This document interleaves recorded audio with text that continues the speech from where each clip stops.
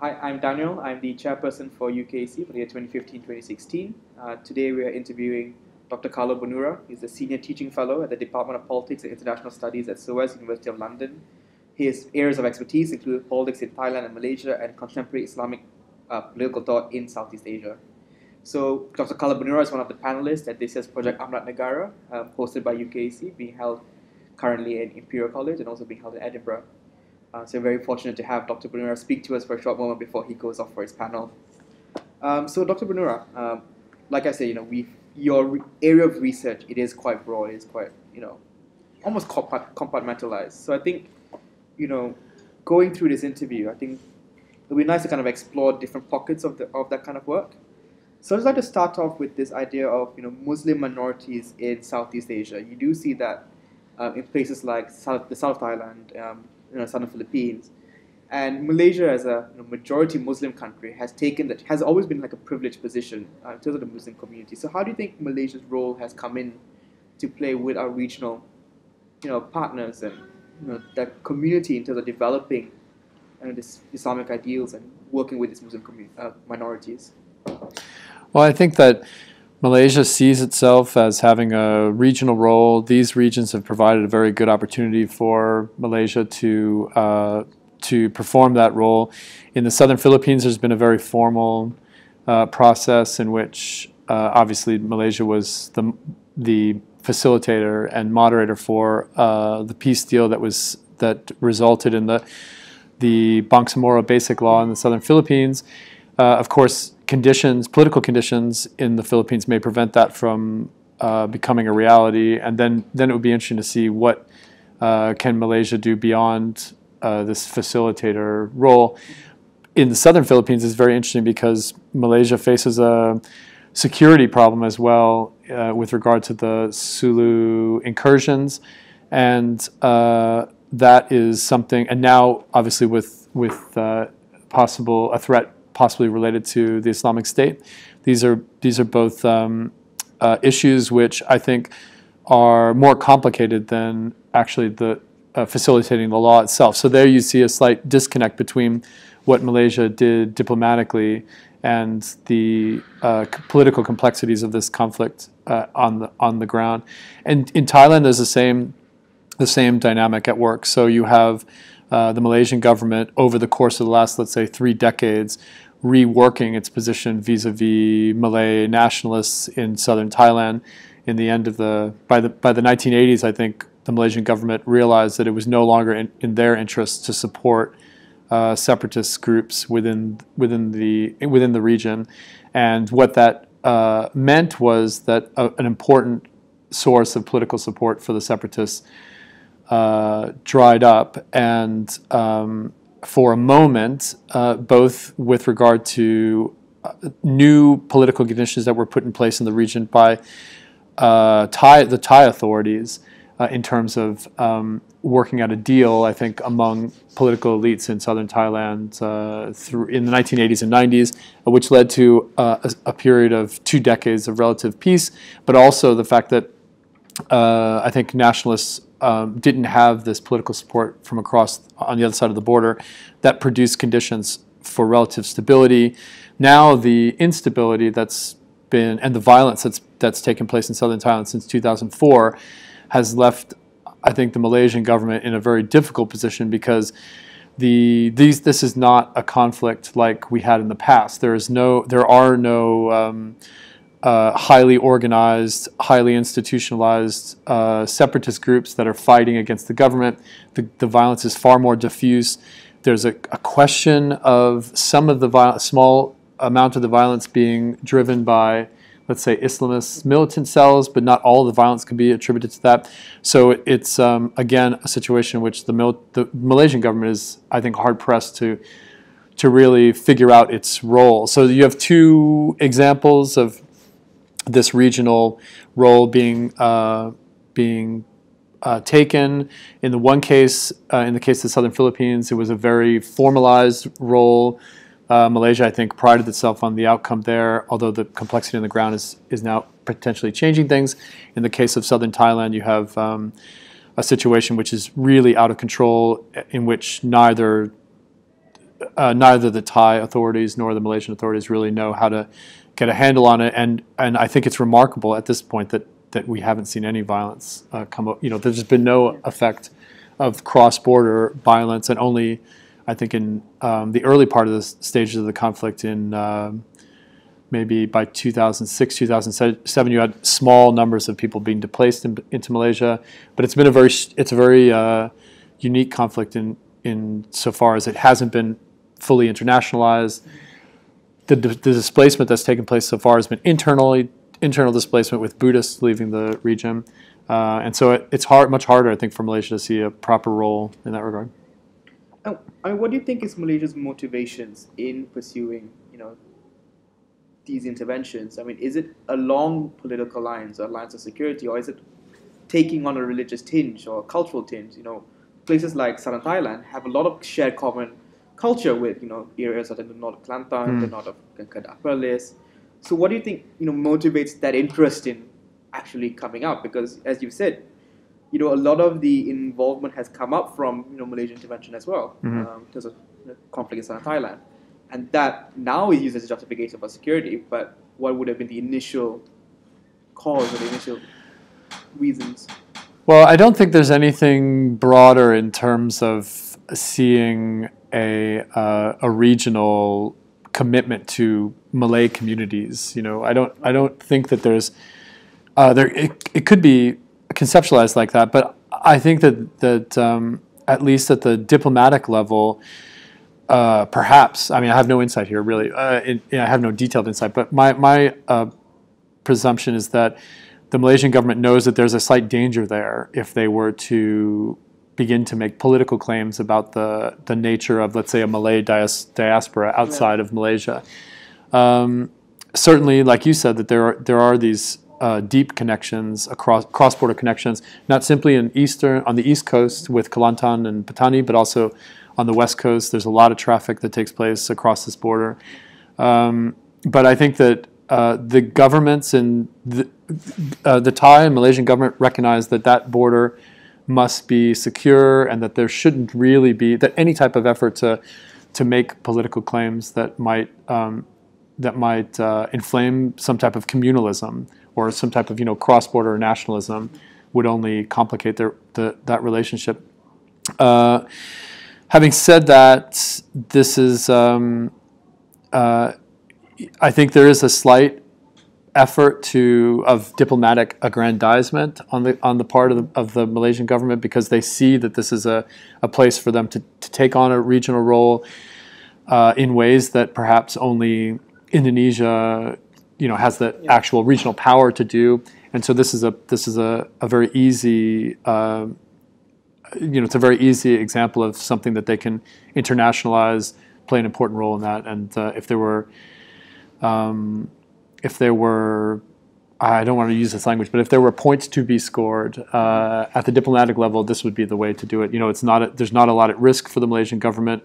Like I said, given the fact that there hasn't been the internationalization of the conflict, in Southern Thailand, playing this role of silent moderator or silent facilitator, the facilitator behind the scenes, is very easy. And I'm not sure how effective it's been. I don't know what the outcome of the current peace talks will be.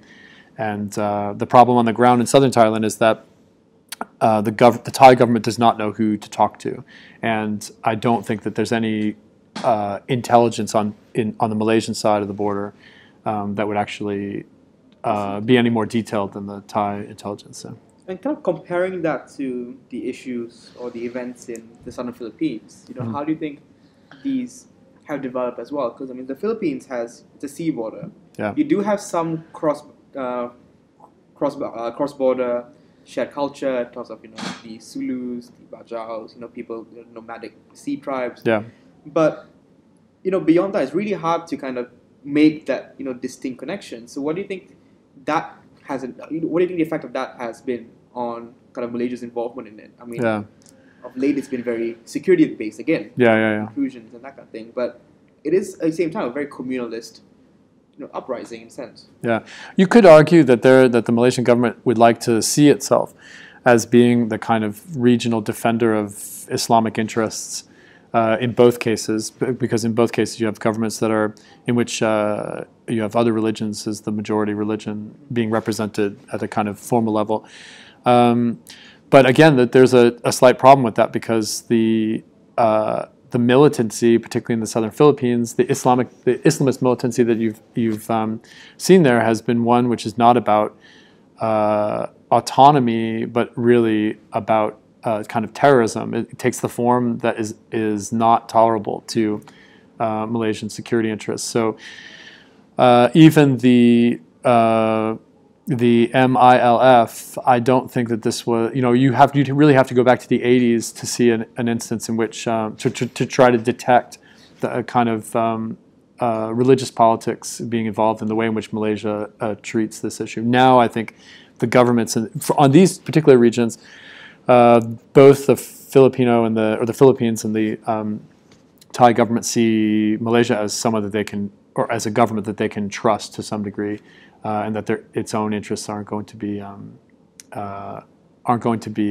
affect its capacity to moderate. The point I will make in terms of Sabah is that you cited the kind of ethnic ties that could provide the grounds for some type of Malaysian. Sorry. The interesting thing about Sabah is that you refer to examples of kind of cultural ties, cross-border cultural ties, but actually, as we know, the real political question in Sabah is the presence of large numbers of Philippines nationals. And so that makes that sea border very, the relationship that across that region very, very interesting, because it's not simply questions of how the Malaysian government would somehow protect these communities in another country, but also what is the status of this community within Sabah? How does it change state politics in that state? And which is something obviously the Malaysian government is also very interested in. So. I think moving on to something a bit more related to the topics of today's discussion, which is on the nature of democracy in Malaysia. And Dr. Bonura, you've done quite a bit of work in terms of looking at political thought in Southeast Asia. I think more on the Islamic side, but moving on a bit more generally, I want to talk a bit about public participation in the political process. We've seen a lot of growing participation, protests, different groups coming together, NGOs, statements here and there in Malaysia. And, you have a lot of that similar development that's happened across ASEAN. You've seen the people power movement in Philippines. You see coups in Thailand. So what do you think is the nature of public participation that has kind of developed across ASEAN? And what do you think has led to this kind of differences in each kind of in each country's development? I think that when we look at public participation, and particular mass mobilizations like the People Power movement or the movements that we just saw in Thailand in 2013 and early 2014, these are important events, and they reflect perhaps the changing nature of these polities. In each context, however, mass mobilization is structured by domestic dynamics. So in the case of the Philippines, you have mass mobilizations, particularly in the people power movements, being tied to elite politics as much as they are about the kind of public manifestation of broader organic, some type of organic movement. Certainly this led to a kind of democratization in the Philippines, but that the nature of democracy in the Philippines is one which is very heavily structured by elite politics. In the case of Thailand, what you have is these mass mobilizations taking place across a highly divided political system, highly polarized, and in fact that polarization both enables the extent of that polarization both enables these kind of mass mobilizations. However, they also constrain the possibilities of these mobilizations. So even if regardless of what side you're on the one hand, if you're a royalist or if you're supportive of this the old political establishment, I would argue that those mobilizations were absolutely critical to trying to see some type of democratic potential in in Thai politics. However, the substance of those mobilizations were completely antithetical to a more inclusive understanding of democracy. And the same thing is true with the red shirt protests from 2010 onwards, or or the pro-Thaksin protests in the early days of, let's say, 2005, 2006, and then the protests in 2010. These were protests that drew in a lot of different people from parts of the country that often are excluded from national politics in Thailand, and yet at the same time, we have to ask whose interests did these governments serve, what type of autocratic elements was the Thaksin and his governments, what type of autocratic elements did they depend on for their power, and so it's very difficult. It's difficult to see a real democratic space emerging from these mobilizations. In the case of Malaysia, what we find, I think, is really fascinating, which is that at a time in Malaysian politics when it seems like political parties that we traditionally have viewed as as highly stable elements within Malaysian politics, at a time when they themselves are facing such massive uncertainty, movements like Bersih, and I would argue even the red shirt, the pro-Malay rights movement that we saw over the last year, that these are playing a very, very important role in either filling a political vacuum, you could argue, but they're playing a very important role in the, let's say, expansion of democratic space in Malaysia. Again, the problem is that these movements are emerging in a context which is highly autocratic, and therefore it's the same thing. I think the same type of dynamic that we see in Thailand. On the one hand, these mass mobilizations are enabled by the recent political uncertainty in Malaysia, but at the same time, the potential is constrained. So even in the case of or especially I would argue in the case of the red shirt protests that we saw, these were to some degree providing political cover for Prime Minister Najib's government, and as a result, you can't see that as a fully organic movement.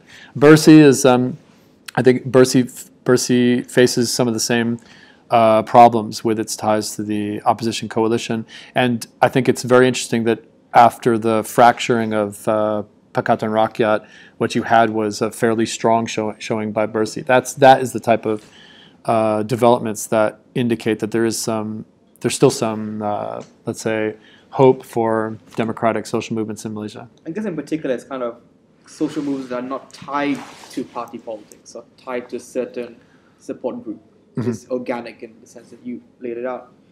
But I think it does make the system a bit more chaotic. You do have a lot of opposing views, and you did mention this fact that these are increasingly autocrats, if you want to use the term, states.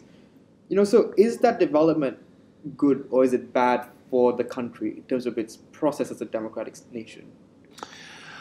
Well, I think it's important to understand where the chaos is located, because it's not simply that the chaos isn't simply that there are people on the streets. I think the chaos is that these movements are representing issues and concerns that don't fit with the type of communalist structure of Malaysian electoral politics, and it is having a huge effect on Malaysian politics. The fact that the more and more polarized the system becomes, or let's say that the more that to be crude about this, the more that Najib's government struggles to retain its position and consolidate its authority, the less traditional political parties are able to represent or engage in politics in the way in which they did in the past. So this isn't simply about. It's no longer about. As we've seen, of course, with the way in which the political landscape is fractured over the last year or 2 years, it's no longer simply about representing Malay rights or representing Chinese or Indian communities. This is about representing certain constituencies within these communities, and that's becoming more and more difficult to maintain at a party level. But it's very easy to represent these new concerns. In the case of Bursi, this is let's say, a non-communalist, potentially, I mean, depending on what your political point of view is, it's potentially a non-communalist formation, and so that's difficult for parties to grapple with. And at the same time, with the red shirt protests, it represented certain constituencies within the Malay community nationally, and that also is difficult for parties to grapple with as well. Okay. In terms of, just a final question on that topic, in terms of this idea of communalism and moving away from these ideals, do you think it is a shift that's happening increasingly in Malaysia, or do you think it's something that's still limited in terms of, exposure to the West, like exposure to, foreign media, things like this, where these ideals may not necessarily, hold true for certain communities? So, one of the criticisms with Bursi was that it was a very urbanized, movement. And my honest opinion is that, it is because these urban communities are used to, having ideals and thoughts that transcend communal, systems, communal boundaries. And party politics in Malaysia, especially the old guard of Barisan Nasional, have been built on this system. Yeah. But do you think that shift in, the electorate's position is happening at a quicker pace, or is it, being matched by the partisan developments, to satisfy their taste? Going one way? I think if we conceptualize this with regard to what the electorate is looking for, or if we wanted to generalize it to the electorate, then it's obvious that that there's a kind of political geography in place right now in which certain parts of the country are far more willing to look elsewhere, look to non-communalist forms of political representation, and other parts of the country are still engaged in fairly traditional politics.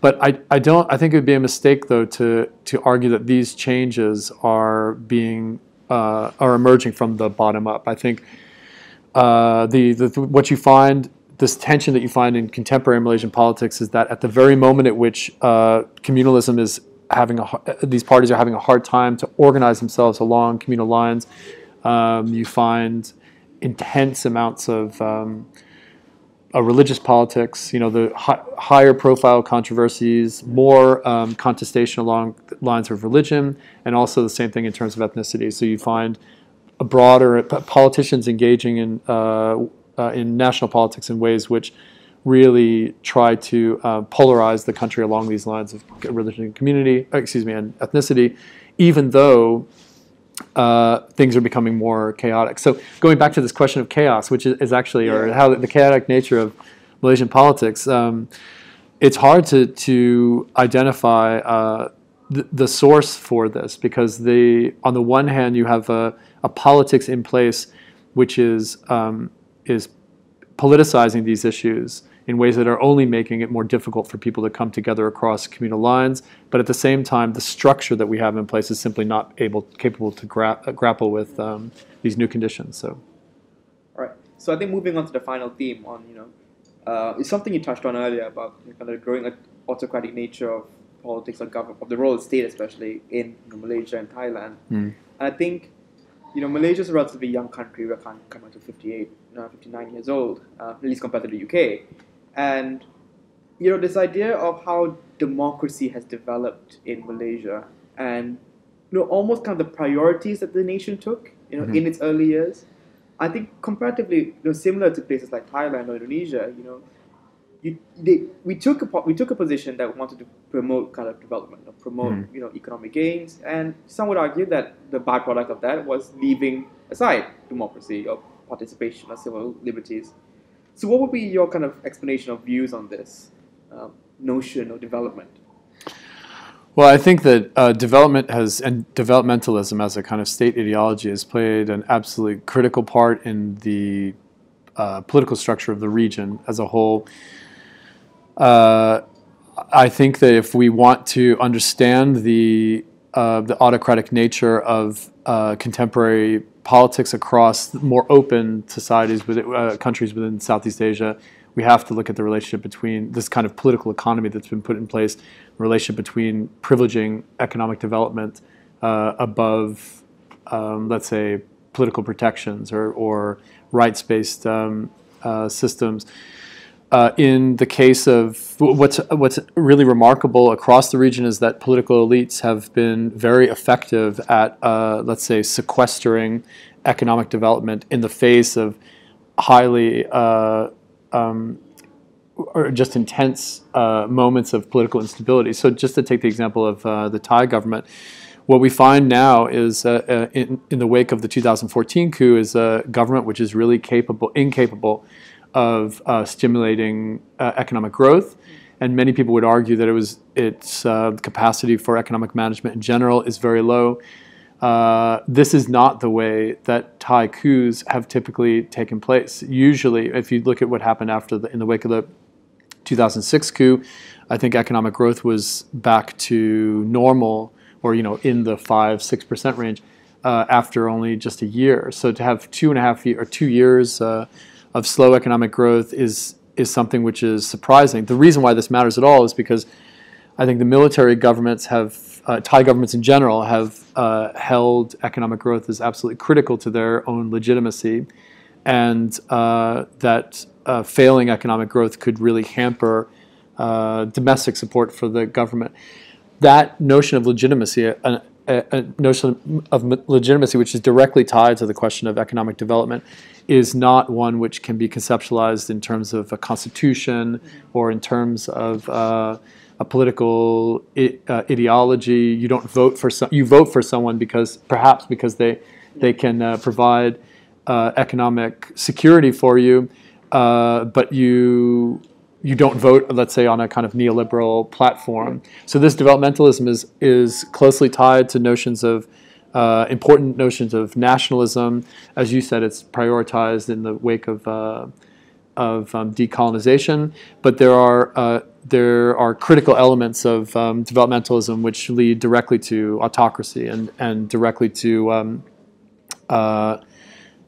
political expectations by elites that as long as they deliver on the economic front, they don't have to deliver on the political front. Could that be one of the reasons for this tension we talked about earlier in terms of public participation? I mean, if the country or the state no longer hits its economic goals, and it could be for a myriad of reasons, it may not be internal reasons. Yeah. But if the elites are expecting everyone to go along with it, could that be one of the tensions that arise from this kind of notion or this kind of political thought?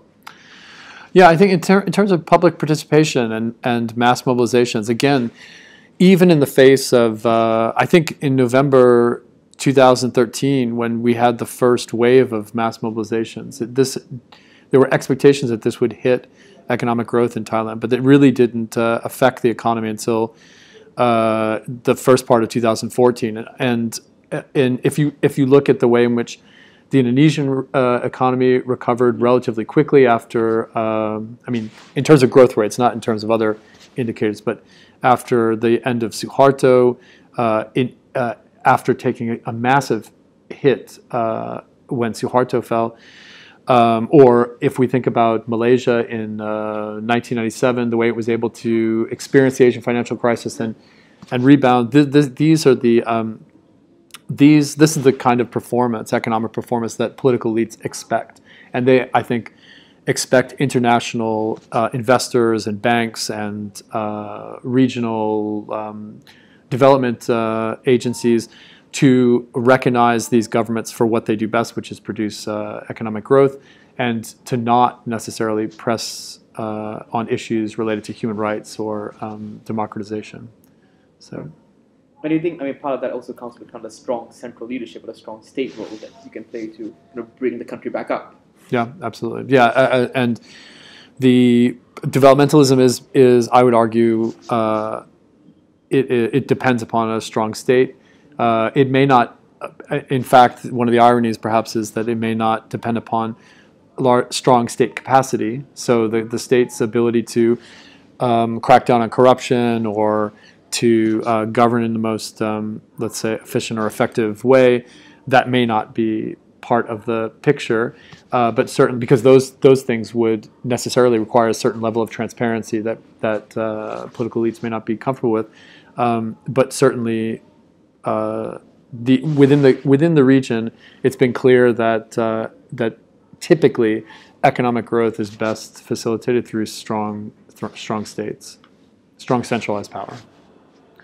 And I guess that's something that, the region has developed over time. And I think we see that more and more, with, like you said, mass mobilizations, people coming onto the streets, It is changing times. I think, would you agree with the fact that, people are may not necessarily agree with this kind of position anymore? Yeah, that would be a very interesting question, I think, to look at, because these large-scale protests in this large array of countries, they're taking place for different reasons. Let's say if we compare the anti-corruption protests, it would be very, very interesting to see who makes up these protesters, what elements of these protesters are there precisely. Are there elements of these protests that are anti-capitalist? Are there elements that are simply anti-state, anti-corruption? It would be interesting to look at exactly what's motivating these protests. There's a deeper question, which is perhaps, can you have large, expansive, democratic? Can you have large, very significant developments in terms of democratization and still retain this developmentalism? I don't think necessarily that they are. Obviously, there are states around the world that prioritize capitalist development, and many of them are not intensely autocratic. So the real question here is the dynamics, perhaps, that are structuring these states, and perhaps how developmentalism enables that type of arbitrary political rule. It would be interesting to think about what role mass mobilizations could play in changing that. So I'm not sure how much you've looked into this, but how much do you agree with this kind of Asian values notion of the system of democracy that's come up in Asia, within Southeast Asia at least? I don't think that this is a cultural. I don't think there's anything cultural to this. Particularly in Thailand, to take Thailand as an example that I know fairly well. Recently there was a symposium at SOAS related to the rule of law in Thailand, and somebody raised the point that isn't this, what would you say to someone who argued in defense of Thai law? And the answer is, what is Thai law? What constitutes Thai law? There was the codes that are in place today were hugely influenced by European colonial powers. The modern-day commercial codes are influenced by demands that are global in nature, whether they're taken from other parts of commercial law across the world, in, let's say, the North Atlantic, or whether they're even the question of ASEAN economic integration. And then you have this question of autocratic politics, right? What is necessarily Thai about these type of political structures? So, in the case of that isn't to say that there aren't these cultural institutions which play a huge role in national politics. So, obviously, the aristocracy and the monarchy in Thailand. In Malaysia, what we're experiencing is a very interesting rise of aristocratic politics after its decline under Mahathir. So there are these certainly culturalist institutions that affect politics, but the actual these dynamics of polarization, of communalism, of we talk about communalism. We don't necessarily talk about cultural difference. It's not cultural difference which is structuring this politics. It's the way in which communal identities are transformed into political interests and political structures. So that's really what's at stake. Thank you so much for that, Dr. Carlo. Thank you. This has been an interview for CEKU by UKC. Thank you.